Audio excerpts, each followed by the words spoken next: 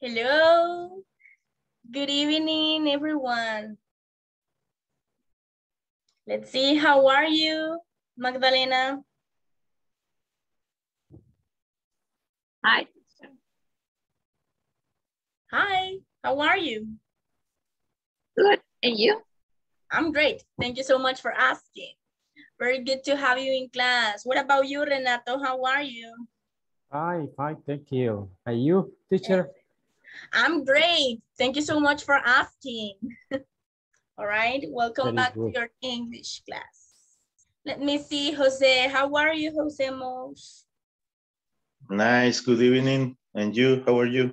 I'm pretty good. Thank you so much for asking. Welcome back to your English class. Let me see, Leonardo. How are you, Leonardo? ¿Qué tal? ¿Cómo siguió?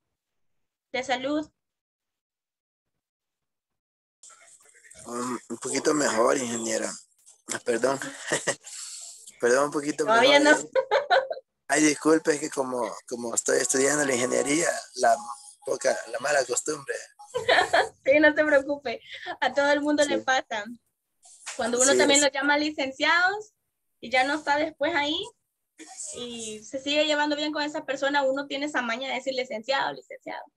Y ya no es necesario. Ajá, la costumbre como en las clases con ellos, ingenieros, son todos, ¿verdad? Exactly, you're right. Ok, no se preocupe, Leonardo, pero sí todavía se escucha mal de salud. Espero que Sí, se logre recuperar, all right? Trate de muchas reposar. gracias. Thank you. All right, let me see. Who else do we have?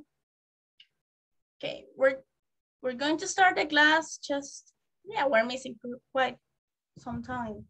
Let's see, Álvaro Calderón, how are you? Very fine, teacher. Good evening. Good evening. ¿Qué tal, Álvaro? Ya terminó completa la section 5, right? Sí, ya está completo, teacher. Gracias. Very good. I'm happy for you. All right, everybody, welcome back to your English class. As per usual, it's a pleasure to have you. Como es usual, es un placer tenerlos en la clase, right? Voy a compartir con ustedes la PPT que tenemos para esta clase y tal vez en eso vamos esperando que otros participantes se vayan conectando. All right, ¿qué tenemos por aquí? Today is Tuesday, October 19, 2021. Ahora vamos a finalizar completamente la section 5, right? Y lo bueno es que todavía tenemos un día para poder realizar el examen, así que mañana vamos a ver el review del examen. What are you doing? Class 14. Right, let me move on. Tenemos este vocabulary que ayer estábamos practicando con él y hacíamos algunas menciones en cuanto a la pronunciation del vocabulario, right? Necesitamos, por ejemplo, en vez de decir AM, no, I am, como es usual que todos digamos, right? I am. Aquí vamos a decir AM, porque esa es la pronunciación de estas palabras alfabéticamente hablando. Right? Entonces vamos a probar. Let's see. Vamos a comenzar con este vocabulary. Voy a tener a Renato, please. ¿Me dice este vocabulario? Okay. It's 1 o'clock.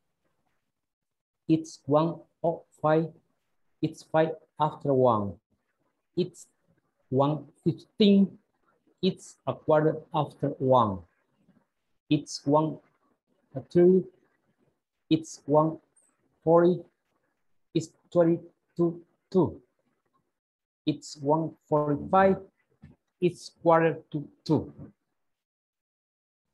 Excellent, sir. Very good. Very, very good. Thank you very much, teacher. All right, excellent. Let's go with Jose. Jose, ¿me da este vocabulary, please? Este cuadrito. ¿Cuál, perdón? Este. Todo. No, este. Si quiere todo, está bien, porque ayer no pasó en esta parte. Ok, todo entonces. All right. It's 1 o'clock. It's 1:05. It's 5 after 1. It's 1:15. It's a quarter after 1. It's 1:30. It's 1:40. It's 20 to 2. It's 45.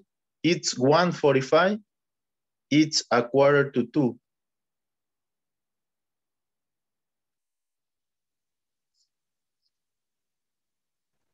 in the morning, AM, noon, PM, in the afternoon, PM, in the evening, PM, at night, PM, midnight, AM.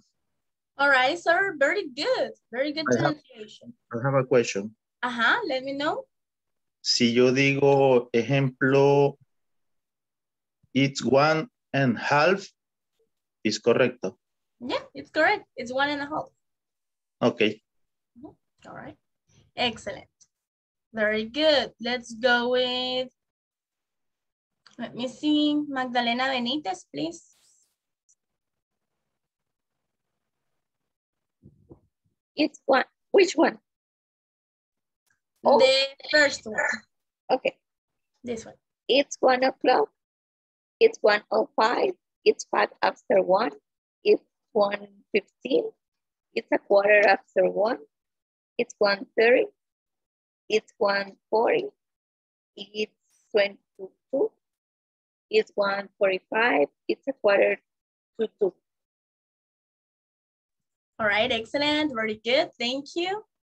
All right, let's move on. This is just a small review, right? A short review. We have the practice time, okay?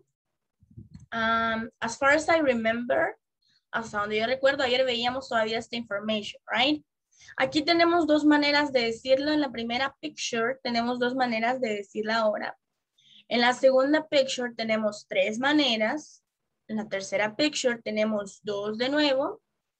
Y en la tercera picture tenemos también dos. Y en la cuarta es lo mismo, right? Dos. Pero para la última tenemos tres maneras diferentes de expresar timing, all right? So I'm going to have Sachil. Hi, Sachil. Welcome. Hi, everybody. All right. So let's see, Sachil. Can you please give me the honors? Tell me this vocabulary. It's 7 o'clock in the morning. It's 7 a.m. It's 12 o'clock. It's 12 p.m. It's noon. It's 4 o'clock in the afternoon. It's 4 o'clock in the afternoon. It's 4 p.m. It's 7 o'clock in the evening. It's 7 p.m. It's 10 o'clock at night. It's 10 p.m. It's 12 o'clock at night. It's 12 a.m. It's midnight.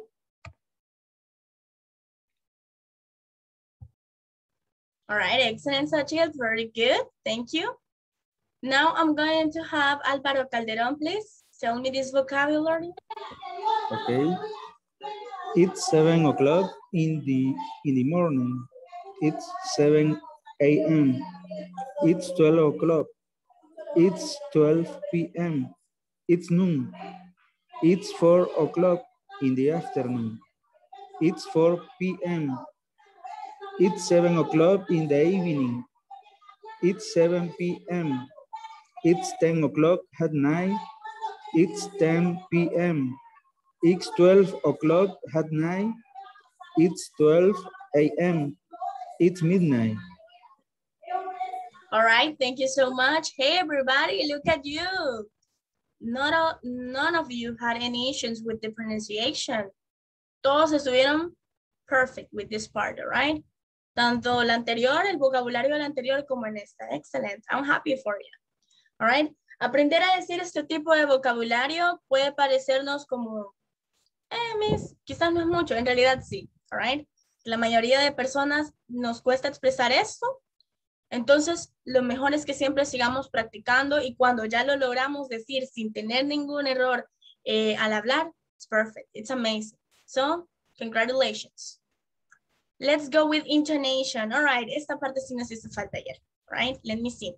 ¿Qué tenemos por aquí? Intonation. Estamos hablando de la entonación que nosotros le vamos a dar a las preguntas. All right. Usualmente quizás en nuestro idioma, la mayoría del tiempo hablamos like in here, right? No hacemos variaciones de la entonación, no cambiamos mucho.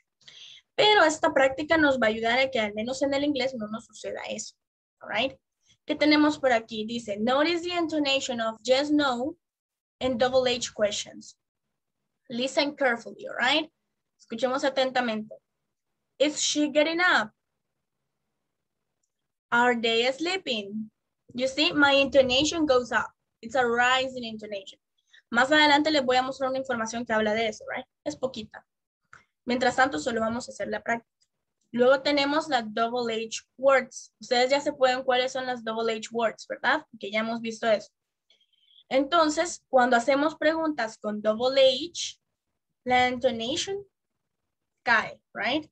Está en bajada. What's she doing? What are they doing? Right? Do you feel the intonation, the variation? Right? So we're going to practice with all of you. I'm going to start with Magdalena Benítez, please. Vamos a hacer esta práctica, todos la vamos a hacer. Recuerden que para las yes, no questions, it's a rising intonation, all right? Action. Is she getting up? Are they sleeping?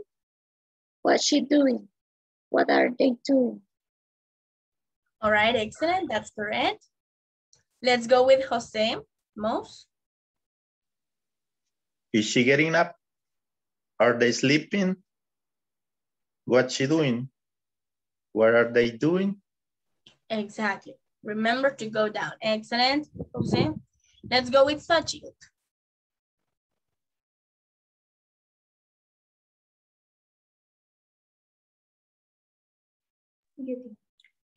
La primera, Miss, is she getting up? Recuerde de subir. Cuando ya va por el getting up, subir un poquito más la entonación de la voz. Is she getting up? Are they sleeping? What's she doing? What are they doing? Excellent. That's correct. Very good. Let's go with Renato, please. Is she getting up? Is she getting up? Are they sleeping? What's she doing? What are they doing?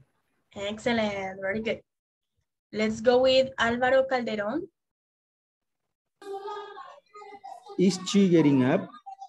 Are they sleeping? What's she doing? What are they doing? Excellent, sir. Very good. Let's go with... let me see, who else am I missing? Lorena Lucero. Hi, Lorena.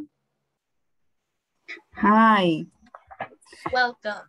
Ok, Lorenita, estamos haciendo la intonation de las preguntas, right? La entonación que le damos a las preguntas. Y la información nos indica que si la pregunta es yes or no, o sea, de las que se responden con yes or no, entonces en esas preguntas nosotros vamos a hacer una leve elevación o una buena elevación, como usted quiera, en esas preguntas. Pero cuando son con double WH, vamos a bajar. Okay. Is she getting up? Are they sleeping? What's she doing? What are they doing? Excellent. Very good, Lorena. Thank you. Very good. All right, everybody, there you have it. Let me move on. All right. We're doing great. ¿Qué es la información que les quería mostrar en cuanto a eso? Esto, right? Está bien basic. Solo es para que si lo quieren anotar, it's perfect. All right, it's perfect. Porque así lo tienen ustedes en mente. For just no questions, it will be a rising intonation, right? A rising intonation. For double H questions, there is a falling intonation. Falling intonation, right? Va decayendo la entonación de la pregunta, all right? Vamos a ver, ya leí esta información, ahora voy a pedir su colaboración para que la puedan leer. Mario Renato, can you please read this one? ¿Puede leer la de este cuadrito amarillo? Okay, for yes, no question, it will be raising intonation. Excellent, thank you. Álvaro Calderón, read this one, please. For WH question, there is falling intonation. That's correct, sir. Thank you, right? Ahí lo tienen. Esto solo para que ya nos quede bien claro. Si son yes or no, recuerden que las yes or no or no. Esas no quiere decir que la pregunta va a comenzar con yes o con no, right? Esas son las que comienzan con el verb to be, que las veíamos las clases pasadas y ya la veíamos ayer también, right? Y las double H son las que vamos a ver a partir de ahora, right? So let's see everybody, let's move on. We have quite a lot of content today. Conversation, I'm really hungry, all right? Es probable que ese sea el caso si todavía no han cenado. I'm really hungry. Están hambrientos, right? So let's see. We have a Steve and Mom. Let me tell you the pronunciation and then it's gonna be your turn. Hi, Mom. What are you doing, Steve? I'm cooking. Why are you cooking now? It's 2 o'clock in the morning. Well, I'm really hungry. What are you making? Pizza. Pizza. Now I'm getting hungry. Let's eat. All right? So let's see. We're going to work in pairs as per usual with conversations. Vamos a trabajar en parejas como es usual en las conversaciones, right? Voy a tener a Lorena Lucero. Usted va a ser mom, right? Mother. And José Mous, usted va a ser Steve. Action. Hi, Mom. What are you doing, Steven? I'm cooking. Where are you cooking now? It's 2 o'clock in the morning. Well, I'm really hungry. What are you making? Pizza. Pizza? No, I getting hungry. Let's eat. Let's eat. Let's eat. Excellent. Very good. Thank you, guys. Excellent. Good intonation. Good pauses when they were needed. We're doing good. Siempre respetando los signos, right? Estuvo increíble. Thank you. Let's go with Sachil. Sachil, your mom. And let me see. Alvaro Calderon, you are Steve. Action. Hi, Mom. What are you doing, Steve? I'm cooking. Where are you cooking now? It's 2 o'clock in the morning. Well, I'm really hungry. What are you making? Pizza. Pizza. No, I'm getting hungry. Let's eat. All right, excellent. Thank you. Very good. Good pronunciation, good pauses when they were needed. We're doing good. Great. Excellent. Now let's have Mario Renato and Magdalena Benítez. Mario, usted va a ser Steve. Y Magdalena, I'm sorry. Magdalena, you are mom. Action. Okay. Hi, Mom Magdalena. What are you doing, Mario? I am cooking. What are you cooking now? It's 2 o'clock in the morning. Well, I'm really hungry. What are you making? Pizza. Pizza. Now I'm getting hungry. Let's eat. Congratulations, Magdalena. Excellent. Very good. Thank you, guys. All right. We're doing good. Great. Now, let's see. Do you feel that you have any issue with this pronunciation? ¿Hay alguna palabra que ustedes sienten que les puede costar pronunciar? Sí, Miss, al final dice pizza. Now, dígame esa parte. ¿Cómo era? Now, I'm getting hungry. Now, I'm getting hungry. Ajá, excellent. Very good. Aquí no podemos decir hungry, right? Aquí es hungry. Okay, y esta es getting. Getting. Right? Thank you. You're welcome. Excellent. ¿Alguien más que tenga una consulta en la pronunciation? Teacher, yo siempre tiendo a getting, siempre a jetting. Siempre tiendo a decir, a sonar así, a hacer ese sonido, jetting. Pero aquí en esta palabra. Sí. Ajá, getting. Ya, fíjese que quizás son mañas que uno tiene, right, al hablar, como que se nos puede olvidar a veces, porque también he escuchado que algunas personas dicen heading, pero no, aquí es getting, la pronunciación correcta es getting, right? Solo... Teacher, Ajá, that's it. nomás una consulta. Ajá. Cuando hay doble T, casi siempre en las palabras se pronuncia como R. Porque está el caso, por ejemplo, que cuando hay dos O en una palabra, por ejemplo, noon o afternoon, siempre se pronuncian como U. ¿Es el caso? Fíjese que, to be honest, nunca me habían preguntado eso, right? Buena pregunta, pero en realidad sí. Sí es aplicable, porque ya aquí no podemos decir getting, right? Aquí es getting, se pronuncia como si llegara a tener R. Así que es aplicable, Álvaro. Ok, gracias. Excellent. Any other question? No questions? Are we doing great? Ajá. Es que yo creo, Miss, que como ahorita estamos aprendiendo, ¿vea?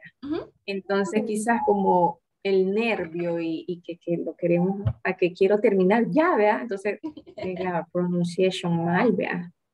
No, pero lo están haciendo bien. Por eso les dije desde el principio, cuando me dieron este vocabulary, nítido. Yo creí que quizás me iban a decir, porque sí experimenté eso con otros grupos que me dijeron, en este caso de la AM, me dijeron I am de nuevo. Entonces yo dije, a ver si han practicado, dije, sí.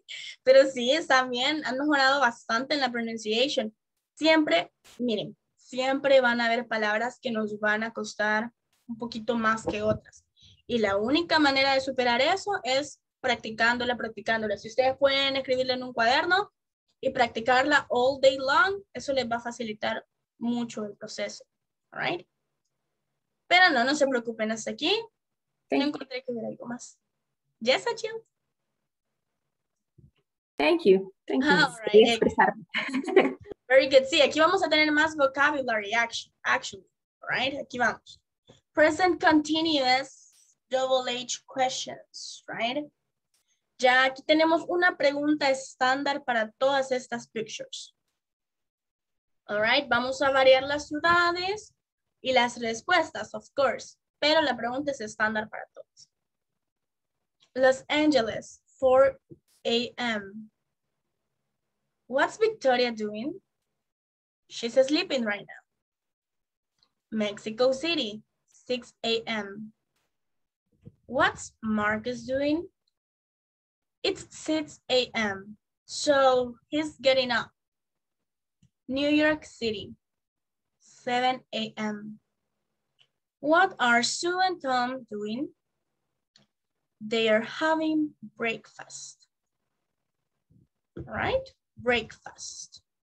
I'm going to have all of you in this practice. Todos, la mayoría vamos a practicar en esta parte porque son 9 pictures, all right? Pero sí me interesa que trabajemos mucho cómo soltar más la lengua para poder repetir bien, right?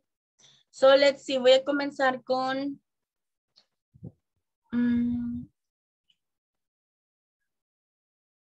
Magdalena Benitez. Please tell me the vocabulary.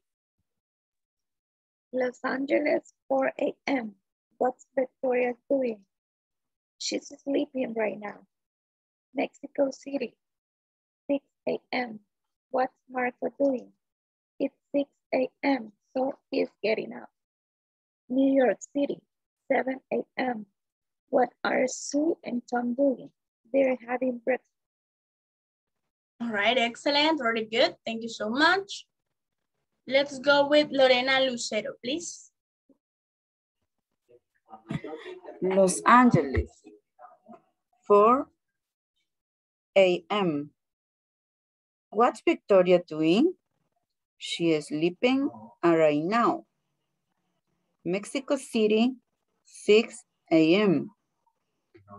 What's Marcos doing? It's 6 a.m. She's getting out. New York City, 7 a.m. What are you, Sue and Tom doing? They're having a breakfast. All right, excellent, Lorena, very good. Solo que Lorenita aquí es, so he's getting up. So he's getting up. Excellent. Yes, es So que le he's escuché un getting she's. All right. So But he's, okay. yes, she's. Thanks. Thank you. Let's go with Jose, please. Okay. Los Angeles, 4 a.m. What's Victoria doing? She's sleeping right now. Mexico City, 6 a.m. What's Marcos doing? It's 6 a.m. So he's getting up. New York City, 7 a.m. What are Sue and Tom doing? They are having breakfast. All right, excellent, sir. Thank you. Let's go with Álvaro Calderón. What's Victoria doing? She's at, Los Angeles, 4 a.m. What's Victoria doing? She is sleeping right now. Mexico City, 6 a.m. What's Marcos doing? It's 6 a.m. So he's getting up. New York City, 7 a.m. What are Sue and Tom doing? They are having breakfast. All right, excellent. Thank you, Alberto. Let's go with Sachild, please. Los Angeles, 4 a.m. What's Victoria doing? She is sleeping right now. Mexico City, 6 a.m. What's Marco doing? It's 6 a.m. So he's headed up. New York City, 7 a.m. What are Sue and Tom doing? They having breakfast? No. Breakfast. Corríjame ahí. Having breakfast. Ajá, excellent. That's correct. Sí, esta palabrita es breakfast, que significa desayuno, right? Breakfast. Excellent. Thank you, Sachi. I'm sorry. And the last person is going to be Darwin Campos, please. Los Angeles, 4 a.m. What's Victoria doing? She's sleeping right now. Mexico City, 6 a.m. What's Marco doing? It's 6 a.m. So she's getting out. Así es, ¿verdad? Yeah, that's correct. Getting up. Getting out. New York City, 7 a.m. What are Sue and Tom doing? They are having breakfast. All right, excellent. Thank you, Darwin. Let's see, everyone. This is vocabulary, right? So take it easy. If you feel that esto es vocabulario, así que hay que tomarlo, hay que escucharlo bien, hay que pronunciarlo, pero no hay que acelerarnos tanto, right? Si tienen alguna consulta en esta parte del vocabulary, ustedes pueden preguntarme, Miss, ¿cómo se repite esto? One more time. Y yo les ayudo antes de pasar al siguiente. Do you have any?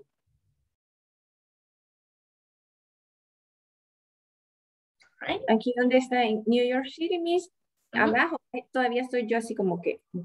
Vaya, practiquemos. They are having breakfast. Breakfast. Breakfast. Como break fast. Exactly. Sí, ya entendí, ya. Very good. Excellent. All right, everyone. Let's move on. Ok, esto se ve un poco pixeleada, right? Tratemos de darle zoom y lo vamos a ver bien. All right, let's see. ¿Qué tenemos por aquí? Brasilia, 9 a.m. Recuerden, la M suena como M, right? No N. 9 a.m. What's Celia doing? She's going to work. London, 12 noon, right? Podemos decir 12 p.m. O podemos decir noon. London, noon. What are James and Anna doing?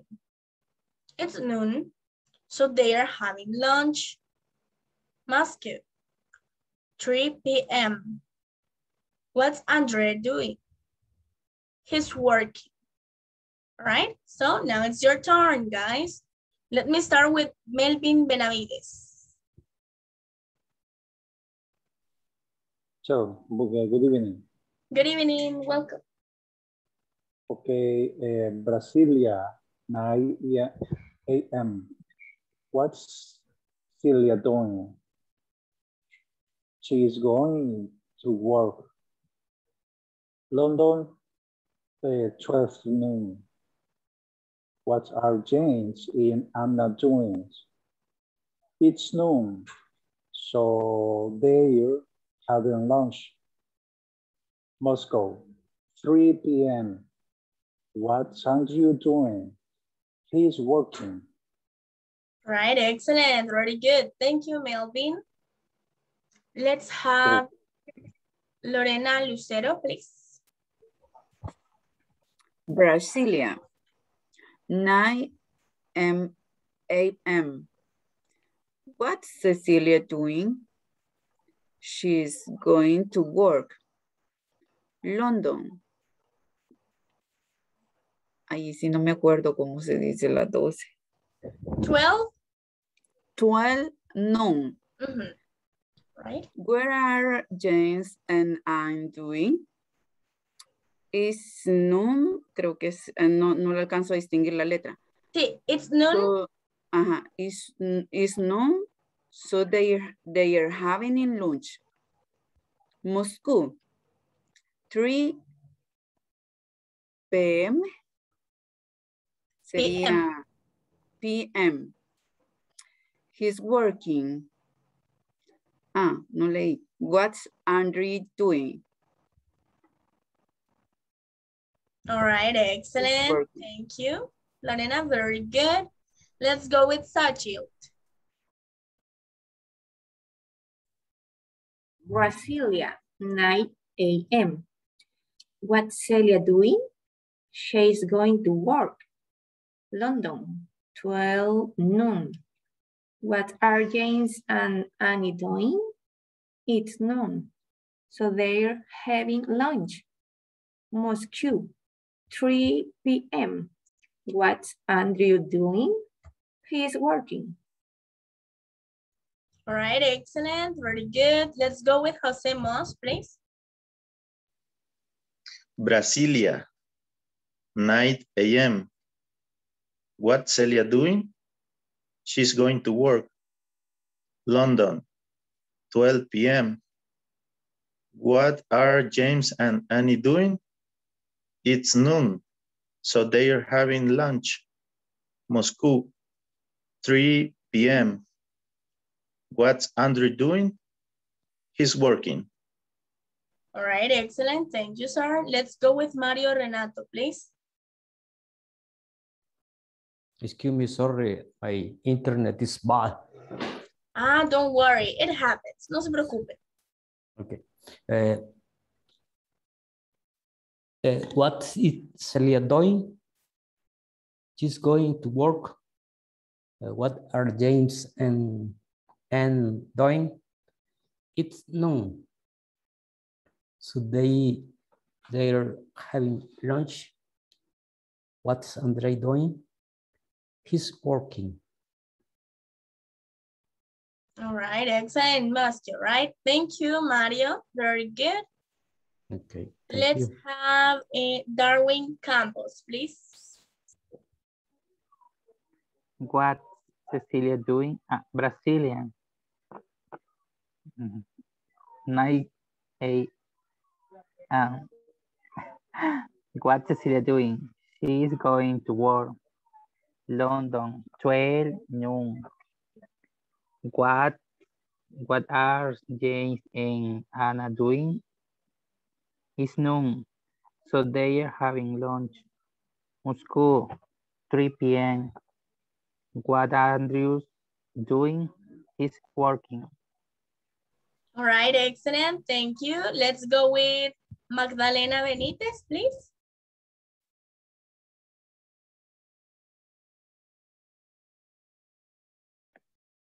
Brasilia, 9 a.m. What's Celia doing? She's going to work. London, 12 noon. What are James and Annie doing? It's noon, so they're having lunch. Moscow, 3 p.m. What's Andrew doing? He's working. All right, excellent. Thank you. And let me see, Álvaro Calderón, please. Brasilia, 9 a.m. What's Celia doing? She's going to work. London, 12 noon. What are James and Annie doing? It's noon, so they are having lunch. Moscow, 3 p.m. What's Andre doing? He's working. All right, excellent, sir. Thank you. All right, everybody, we finally arrived to this part, all right? This is like the last vocabulary so far. Well, not the last one, but it's almost the last one, all right? The last vocabulary that we have. Este es casi que el último vocabulary con el cual vamos a poder practicar. Tenemos 2 cities más, tenemos 2 ciudades más. Después de esa, va la de nosotros, right? If you live in San Salvador City, in Apopa City, in Soyapango City, Lopango City, every city, right? Ahí van a hacerlo ustedes de acuerdo a su ejemplo. Aquí, en esta tercera, todos van a hacer su ejemplo, right? Van a poner, for example, San Salvador City, let me see, 8:30, let me see, 8:34, let's suppose, p.m., all right? Y luego decimos, what are you doing? Que esa es la pregunta, right? Y ya contestamos, si está lloviendo donde ustedes viven, pueden decir, it's raining. También pueden decir, it's evening, all right? O it's windy, podemos poner un clima, whatever you want to add, okay? Luego ponemos, so I'm taking my classes online, I'm taking my online classes, I'm driving home, si están manejando, I'm having dinner right now, okay? Cualquier action que ustedes estén realizando ahorita. Okay, let's work with this one. Bangkok, 7 p.m. What's Permsak doing? He's eating dinner right now. Tokyo, 9 p.m. What's Hiroshi doing? He's watching television, all right? So let's work with that one. Les voy a dar tiempito para que creen esto on your notebooks, all right? Y ya cuando pasen, solo lo van a decir, van a pronunciar las primeras 2 y luego van a decir eso.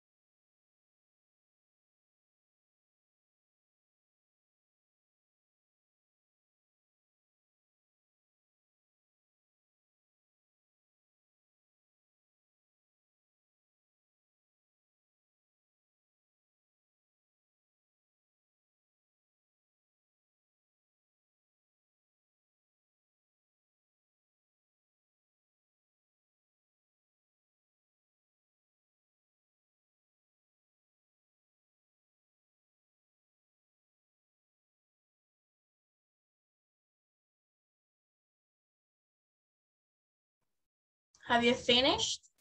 No, miss, one question. Uh-huh. Bueno, entonces en la parte donde dice what are you doing, yo solo voy a poner qué es lo que estoy haciendo, ¿verdad? Exactly.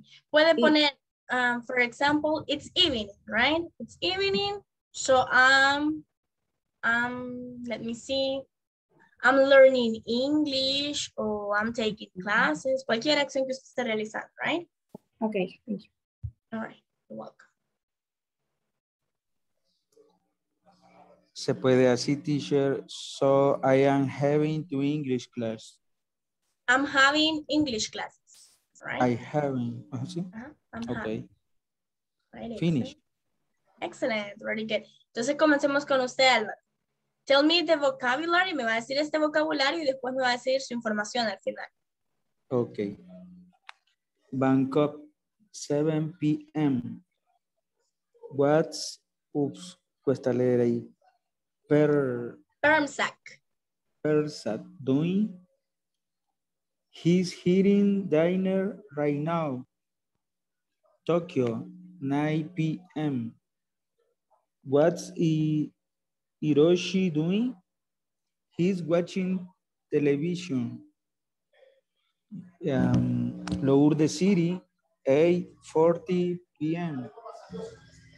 What are you doing? It's raining. So I'm having to English class. Right. Ahí solo va a decir I'm having English class. I'm having English, okay. Okay. Excellent. No hace Thank falta el to. You're welcome, Okay. sir. Very good. Somebody else, alguien que ya haya finalizado también.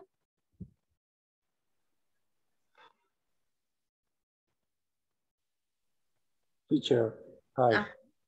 Hi, Melvin. Antiguo Cuscatlán City, 8:34 p.m. What are you doing? I am watching television. So, I don't know. Excellent, very good at watching television. Okay.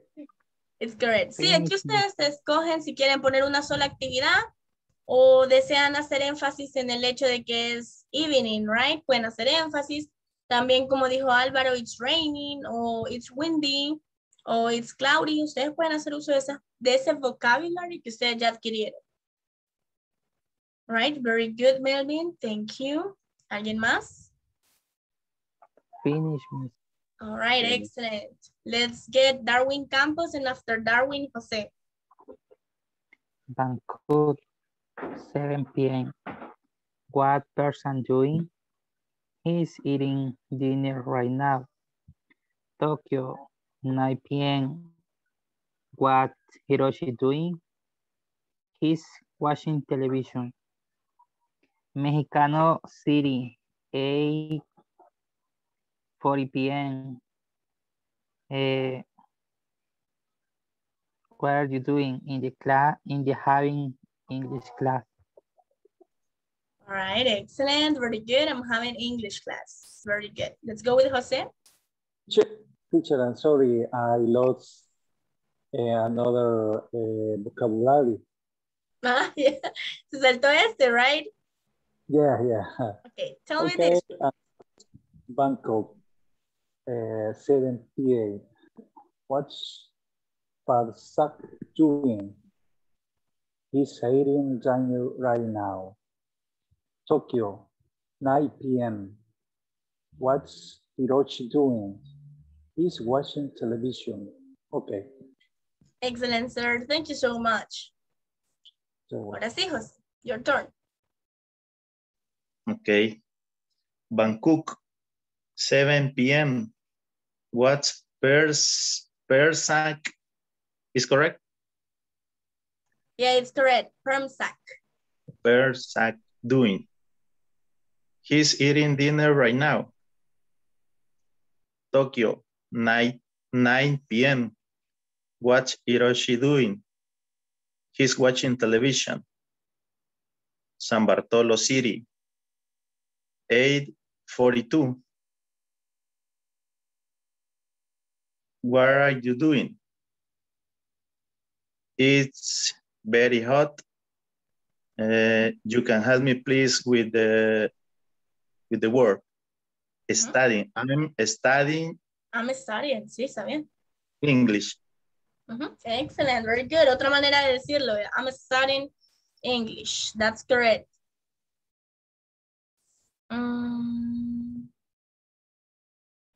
All right, let's see. Let's go with who else has finished? ¿Quién más ha terminado? Yo mismo voy a intentar. Okay, excellent, Sachil. Bangkok, 7 p.m. What Persak, así? Permsak. Persak doing? He is eating dinner right now. Tokyo, 9 p.m. What Hiroshi doing? He is watching television. Santa Tecla, 8:35 p.m. Receiving English now. I'm receiving English now. That's correct. Repeat. I'm receiving okay. My English class, puede decir, all right? Okay, thank you. Excellent.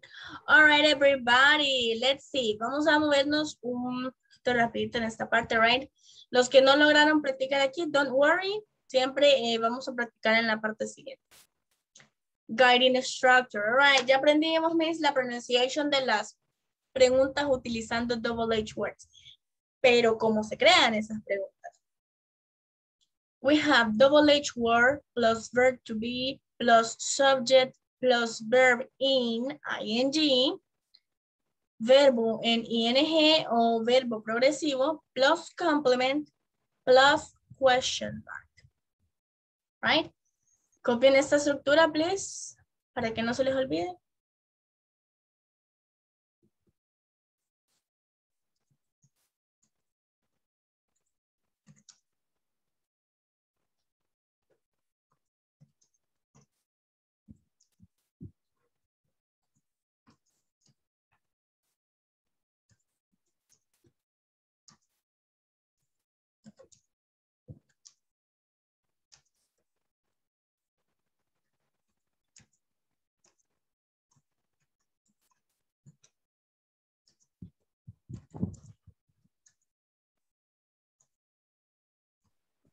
Miss, una consulta. Ajá. Who's talking? Let me see. Ah, Yo Darwin. lo he estado buscando en... Vaya, gracias. Me ha estado buscando a Yo dónde. la estaba buscando en el grupo de WhatsApp, pero ya no la encuentro. En el grupo de WhatsApp. Chale, me sacaron. No, just kidding. No me han sacado. Let me see. Darwin, ¿y usted aparece con su nombre ahí en el... Que no aparece con su nombre. Aparezco como Alex Campos. Let me see. Sí, yo sí aparezco con mi nombre porque algunos de ustedes ya me escribieron. Sí. No, no aparece con su nombre. Ah, no aparezco con mi nombre. ¿Cómo no? Sí, aparece con no. ¿Cómo no? Sí sabe cuál es mi nombre, Yo right? aparezco. Sí. Alex Campos. Bueno, yo ya lo encontré, ya le voy a escribir para que me digan que necesita ayuda. Ah, vaya. Right? Vaya, Alex. gracias, Miss.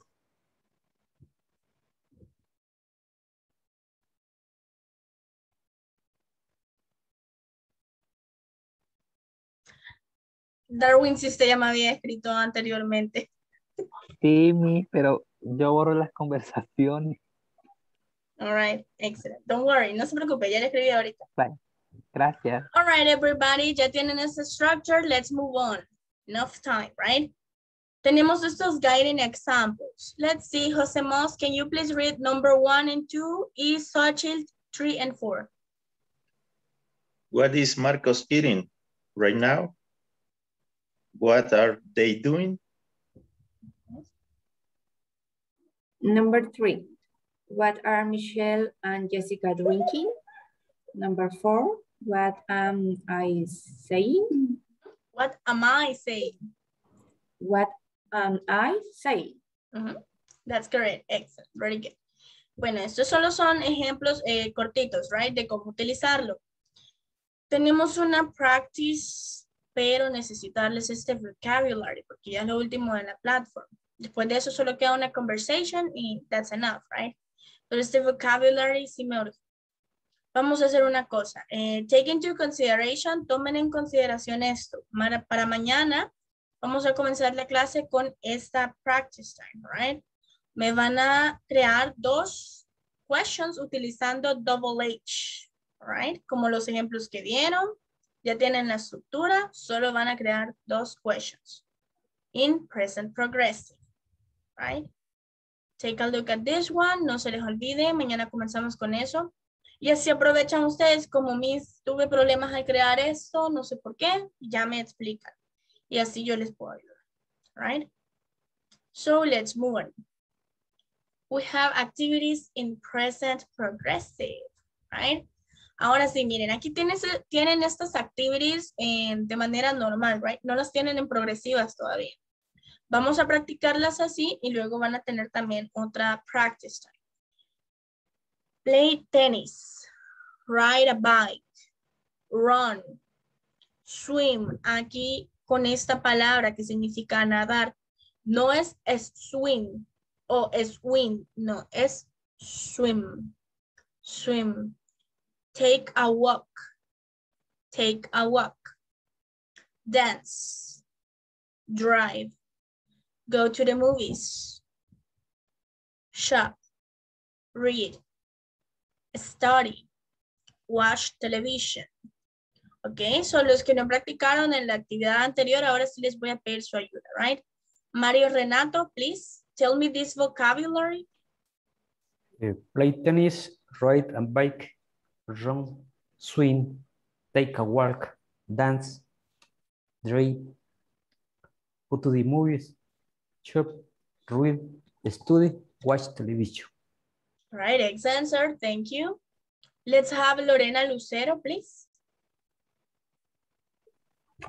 Play tennis, ride a bike, run, swim, take a walk, dance, drive, go to the movies, shop, read, study, watch television. Excellent, thank you. And the last person that I think that didn't practice the last time is Magdalena Benitez, please. Okay. Play tennis, ride a bike, run, swim, take a walk, dance, drive, go to movies, shop, read, study, watch television. All right, excellent, very good. Now listen everyone. Ven ustedes aquí este vocabulary, right? ¿Qué vamos a hacer? Hay algunos que tienen como nouns y tienen el verbo al principio. Por ejemplo, este de ride a bike. Ride es mi verbo. Entonces, si yo lo quiero hacer progresivo, voy a decir riding, right? Riding. ¿Cuál otra? Take a walk, right? Aquí tengo 2 verbos, take y walk. Entonces, pero el principal es el que voy a convertir en progresivo. Taking a walk, right? Luego, go to the movies. El único verbo que tengo aquí es go. All right, entonces a ese yo le voy a aplicar mi ing. Going to the movies, right? Lo mismo para watch television. Vamos a decir watching television, right? Ya tienen este vocabulary. ¿Qué vamos a hacer? Practice time. Such ¿me lee las instructions, please? Take a look at the picture. Write sentences in present progressive. Excellent, thank you. Pueden crear una oración o 2 si lo desean utilizando este vocabulary, pero tienen que ser en progresiva. Puede ser en negativa porque ya sabemos utilizar el negativo o pueden hacerla en positiva, right? Ustedes deciden. Let's work.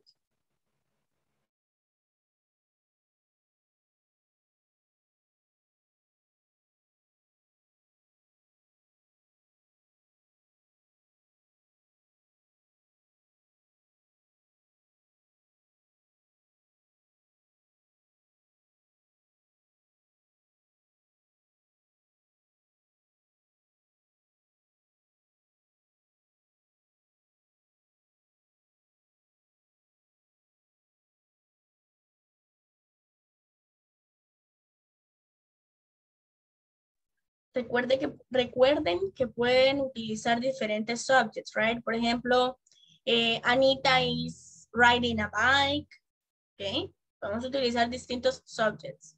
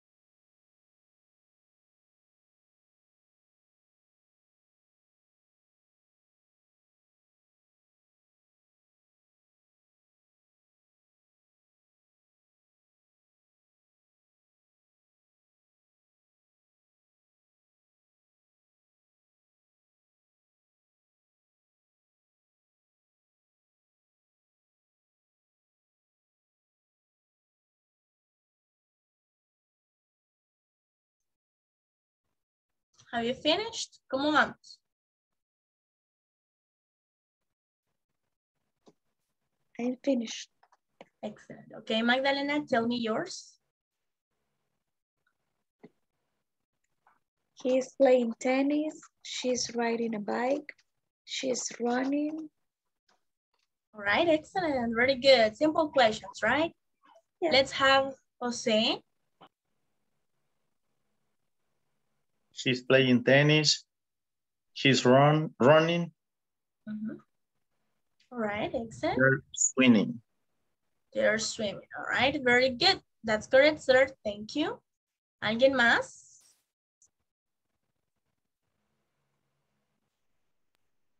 Teacher. Yes, Magdalena. Why do you put double N in running and double P in shopping? Double P in shopping. Fíjese Yes, de why? que la regla gramatical, de hecho, esas son reglas gramaticales que en theory deberíamos de verlas, right? En teoría, como lo mismo para el simple present. Pero siempre menciona que se va a doblar la siguiente letra que le sigue cuando se termina con una letra del alfabeto, right? A no ser que sea vocal, si termina, por ejemplo, en esta de ride, en este caso yo elimino la vocal y le pongo el ing de un solo. Pero Yes. cuando termina con una letra del alfabeto, la voy a doblar, es decir, voy a poner otra. Pero son casos especiales, no suceden con todos los verbs. Thank you. You're welcome. All right, everybody, listen, I know you must take your time. Sé que para hacer estas oraciones debemos tomarnos nuestro tiempo, right? Así que vamos a hacer una cosa. Para los que no pudieran practicar ahora, participar, también tienen ahora 2 homeworks, right? 2 tareas. Tienen que crear sus sentences para mañana. Si quieren crear más de 2, it's okay, no hay ningún problema, right? Y si no, pueden quedarse con 1 o con 2. All right, everybody, that was pretty much it for today's class. It was a pleasure to see you, and I will see you in tomorrow's class. Bye. See you tomorrow. Bye, teacher. Bye.